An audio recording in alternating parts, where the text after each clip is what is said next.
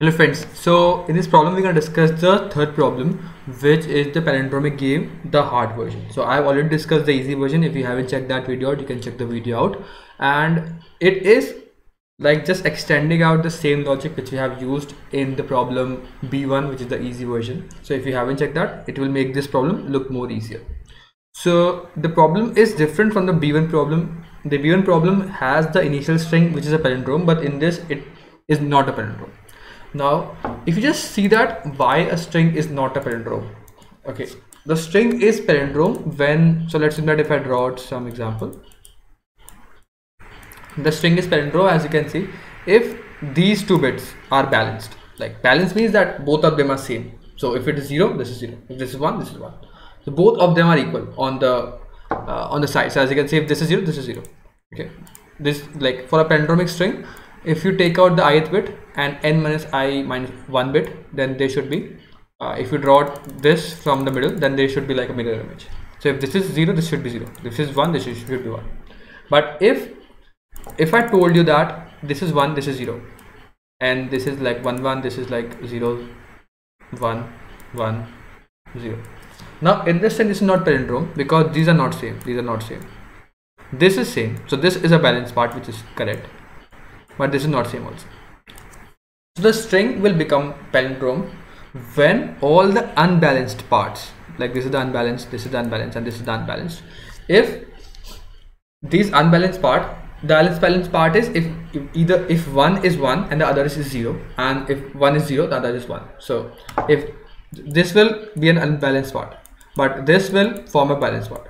I hope you get the point. So if we somehow rectified all the unbalanced part, then it will become a palindromic string. So we will somehow make all the strings, the unbalanced part, equal to the balanced part, and then it will become palindrome. And if it becomes palindrome, then it will boil down to the same problem which is earlier we have seen. So first in this problem, we're gonna first find out what are the positions which are unbalanced. So just iterate from left to right to the middle and just check if the ith bit and the n minus I minus 1, which is like the mirror image out of that bit, if they are different. If they're different, then just count it out and find out how many different bits are there, and then also convert that bit to 1. So if whatever is, because the string is either 1 0 or 0 1, and just convert the 0 to 1 part, so that after finding out all the different bits, you have the string which is left out, which is a palindrome.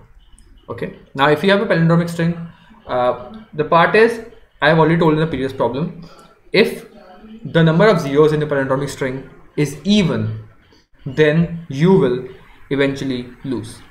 But like whichever player has a whichever player has a palindromic string which has even number of zeros will lose, and whichever player has odd number of zeros in a palindromic string will win.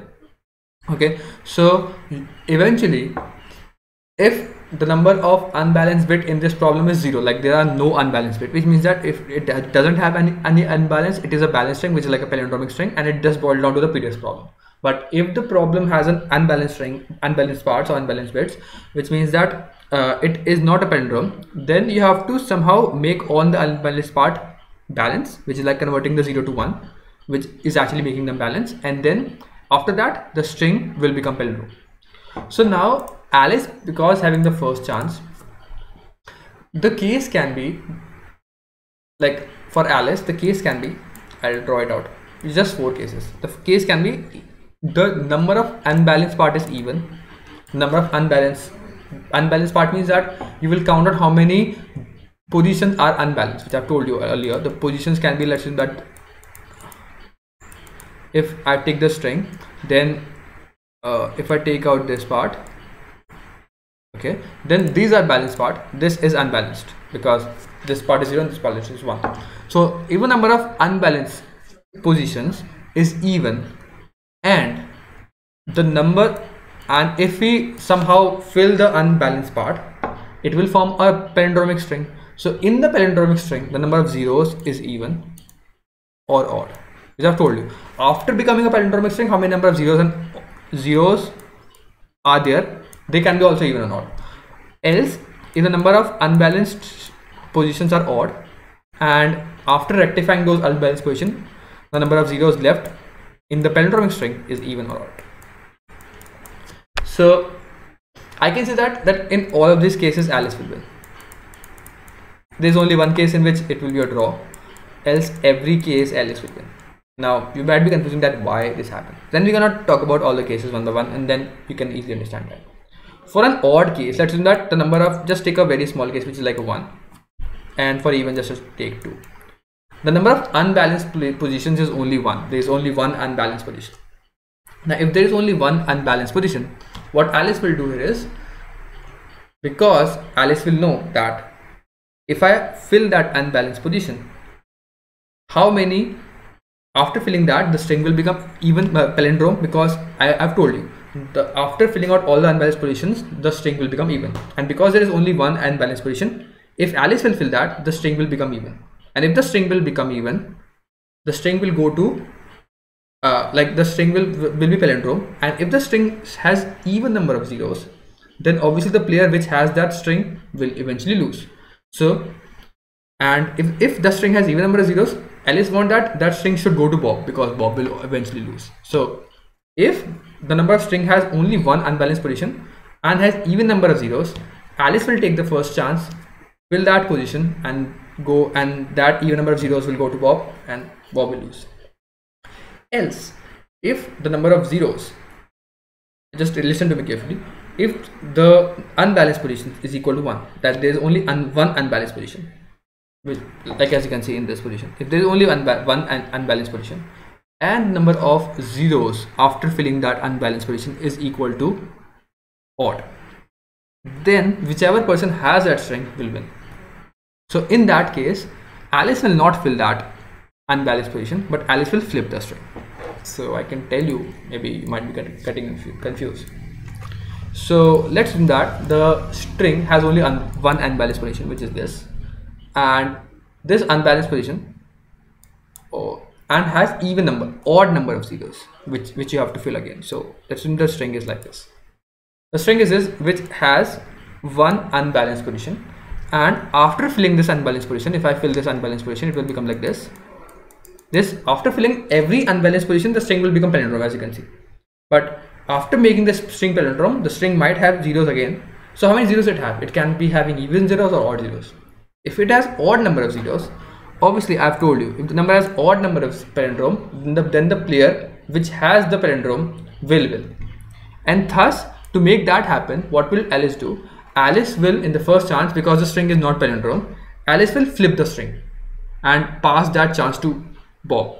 Now Bob, because he has a unbalanced, like a string which is flipped, he cannot flip it again. He will choose the chance, and because there is only one unbalanced position, Bob will fill that position, and because Bob has filled that position, now the string which is a palindrome will go to Alice, and thus Alice will again win. So it means that if it is odd and it is even or odd, doesn't matter, Alice will win. Same you can think over for even part also, because if it is even, what I can do here is I can bring down every number to an odd number, which is like 1, because in the first chance Alice can flip the string. Alice can flip the string. When the string is flipped, the chance go to Bob. The Bob will fill one unfilled, like unbalanced position, and the chance again come to Alice, and now the unbalanced position decreases by 1. So whatever unbalanced positions are there, which is like this, whatever unbalanced positions are there, okay, if there are 3 unbalanced positions, in the first chance Alice will flip the position, flip the string. Now it goes to Bob. When it goes to Bob, Bob cannot flip it, so Bob will have to fill or like balance the unbalanced positions. If Bob balance the unbalanced positions, the string is still unpalindrome, like it is not a palindrome, but the chance go to Alice. But the number of unbalanced positions now turned down to 2, because Bob has filled one. Now Alice is now at a position in which now there are 2 unbalanced positions, and Alice can do one thing. Alice will again reverse the string. The chance will go to Bob, and now Bob, because he cannot flip the string, he has to again decrease one unbalanced position to 1. And then when it boils down to 1 again, Alice can, in the same thing, you can boil down every position to 1, in which when it comes down to 1, what you'll do, Alice have 2 positions which is even and odd. The game turns down only when it comes down to 1, and Bob or like Alice, whatever you can, like Alice, it has only 1 0 left. It has only 1 0 left, then Alice has taken one turn and there is only 1 0 left. Bob has also have to convert that 0 to 1, and then that game we can draw. So there's only one case when the number of unbalanced position is 1, and after filling that unbalanced position the number of zeros is also 1. In that case the game can become draw, else the game is always in the Alice hand and Alice will win. And that's the logic for this problem. You just have to look over that. You just have to count out how many different positions are there and how many zeros are there after filling out that different position. So you just iterate over that string from the half positions, and if the like I and n minus I plus 1, which is like the mirror image of that bit, if they are unbalanced, which is like they are not same, you will count out that this is a different part. You will like increment, find out that this is a different part, but eventually you will also convert that 0 to 1, or 0, like whatever bit is 0 converted to 1, so that you count out how many different positions are there which you have to somehow rectify. But because you rectify, after that the string becomes a palindrome, and then in the palindromic string you just have to count out how many zeros are there, like the original problem which I've told you. And then if there is no bit which is different, which means that the string is palindrome only, you just take the answers for the previous example, which means that if the string is palindrome, if the answer is same, if the number of zeros is 1, or if it is even, then Bob will win, else Alice will win. Else, if there are some positions which are unbalanced, in that case there is only one case in which if the number of unbalanced is equal to 1 and number of zeros equal to 1, then the game is draw, else in every case Alice will win. I hope you understand the logic and the code part. If you still have not, you can mention down. As soon as you want to, then keep coding, and bye.